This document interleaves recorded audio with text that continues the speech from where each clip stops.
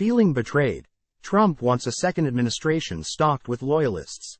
Washington, sitting in the Oval Office in the infancy of his presidency in 2017. Donald Trump found himself surrounded by new aides who had worked for other prominent Republicans, including Senator Ted Cruz of Texas, his most bitter rival from the previous year's primaries. The America First president evidently worried that they wouldn't now put the American president first. Trump went around the room, inquisition-style, asking each aide to declare allegiance, according to a person who was present. He was quizzing people in the Oval if they were loyal to him or previous bosses, the source recalled 7 years later. But no matter how much emphasis Trump put on loyalty in his first term, he found himself disappointed and frustrated when people he had hired chose other considerations over his instructions, their own reputations, future ambitions, and even the Constitution. During one meeting 3 years into his term, the president sat with his third defense secretary, Mark Esper, a top aide who had been tasked with installing loyalists in the administration and other senior advisors. The aides wondered aloud how they had kept missing the mark and choosing people who weren't loyal enough. Trump said, "We can't let that happen again," according to a source familiar with the conversation.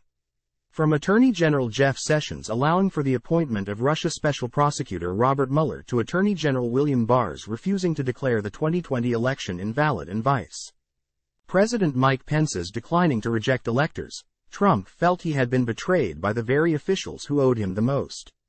Esper, too, would later be unceremoniously cast out after being at odds with Trump on a number of issues. Now, as he contemplates a second stint in the Oval Office, his fixation on fealty appears to be growing, and some people who have spent time close to the former president say they believe it will be the singular criterion for potential appointees if voters give him what he wants. Trump has repeatedly brought up the issue of loyalty in his public remarks as well. On the eve of the Iowa caucuses, he emphasized that point at a rally. He went after Florida Governor Ron DeSantis and former UN Ambassador Nikki Haley, his competitors who were once his allies.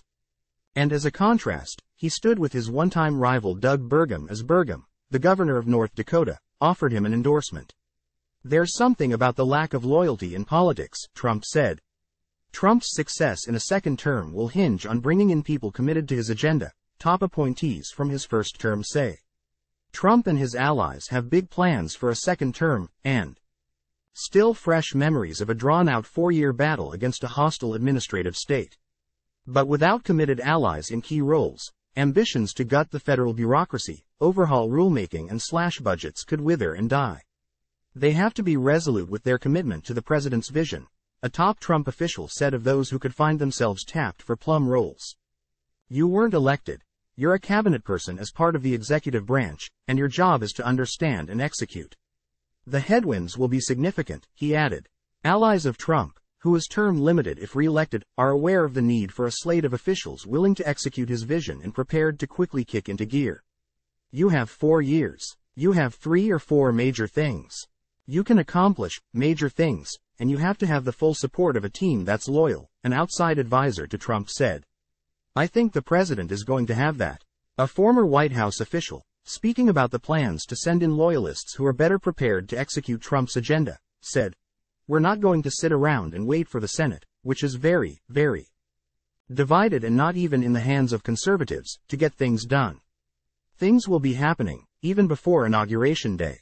Already, conservatives are laying the groundwork for shock troops to take administration posts in a second Trump term, with one group, the Association of Republican Presidential Appointees, hosting a 2-day presidential appointee boot camp, February 19th and 20 in the Washington suburbs. The boot camp promises to give would-be appointees insight into the operating context in which appointees work to implement the president's agenda, and tactics appointees can use to help the president gain control over the levers of power and thwart a hostile bureaucracy.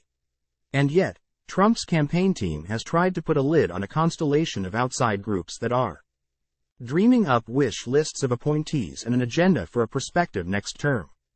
The efforts by various nonprofit groups are certainly appreciated and can be enormously helpful, Trump campaign senior advisors Susie Wiles and Chris LaChivita said in a statement in November. However, none of these groups or individuals speak for President Trump or his campaign. "We will have an official Transition effort to be announced at a later date. Wiles and La Chivita declined requests to comment for this article. Refusing to take any chances in the vetting process, allies are promising to help weed out those that would employ subterfuge in a bid to thwart Trump from inside, the former official said. This is a sharp-elbowed sport, and we know that there will be people that want to undermine the president, the person added. A political strategist with ties to a Republican who has been floated in the media as a potential running mate for Trump said, "If you're Trump, you value loyalty above all else, particularly because he sees Mike Pence as having made a fatal sin. It's exactly that thinking that has given rise to concerns about who might be prepared to staff a future Trump administration, with those at odds with him fearing a worst-case scenario that imperils the sanctity of the republic. The starting point for a second Trump term will be the last year of his first term. Loyalty will be the attribute Trump will be seeking above all else," said Esper, whose tenure as defense secretary was cut short as Trump struggled to come to terms with the 2020 election results. He won't pick people like former defense secretary Jim Mattis or me who will push back on him. So the question becomes, what harm might occur over 4 years? As Trump's lead in the Republican primary campaign becomes more solid, ritual demonstrations of loyalty, particularly from Republicans with stronger ties to a political establishment that was once foreign to him, show his tightening grip. After Senator Tim Scott of South Carolina, who challenged Trump for the Republican nomination before he dropped out in November, said he would support Trump over Haley, Trump gave little pause before he dug the knife in as the two appeared together in New Hampshire last month. "You must really hate her," Trump said of Haley, the former governor of South Carolina, who appointed Scott to his seat in the Senate. Scott could only manage to utter words that are music to Trump's ears. "I just love you," Scott said. Yet it's not just Trump demanding fealty as he mounts his comeback campaign.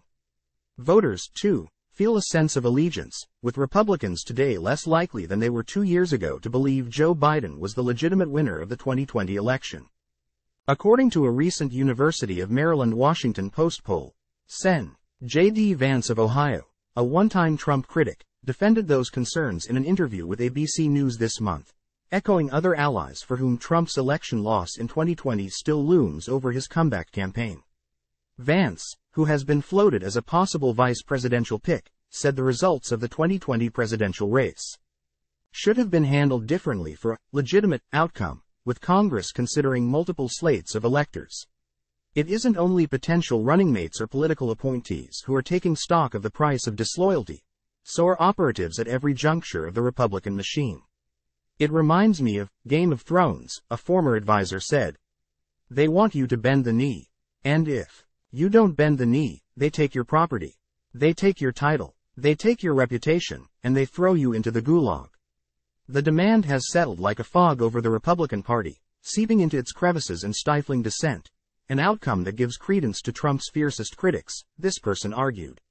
"What I fear is this idea of loyalty means, stop questioning," the former advisor said. "There will be consequences if you do, and that's why I think there's some credence to the idea that he's a so-called authoritarian.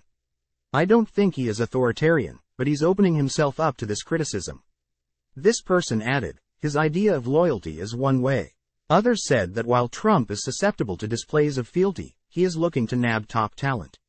He wants the best available, another former White House official said. "Loyalty is important to him, but I don't know that it's as much of a litmus test as that. History shows that even a promise of excommunication from Trump can run its course." Those who have climbed back in from the cold include Steve Bannon, Trump's ousted former chief strategist, and conservative media figure Tucker Carlson, who endorsed Trump in November but earlier wrote that he hated him passionately in a text message revealed in a lawsuit. There are plenty of people that he once viewed as, in his mind, disloyal, who he then relishes bringing back on board, said Mark Short, Pence's chief of staff. Trump loves nothing more than a public reconciliation.